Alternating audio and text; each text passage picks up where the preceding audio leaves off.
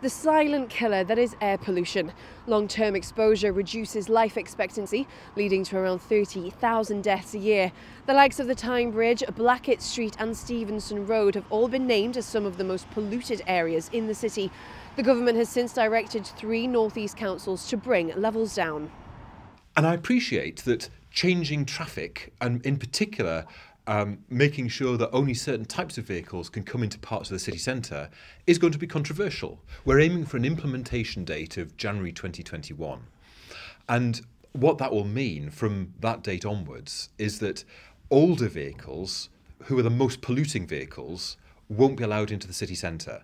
Now, this only applies at the moment to goods vehicles, buses and taxis. We've not at the moment included private cars in this, although we reserve that option in the future if these measures don't improve air quality as much as we would like. One of the proposals that we're going to do more consultation around is giving public transport priority to 1 lane each direction across the Tyne Bridge, so that buses in particular can get in and out of Newcastle quicker.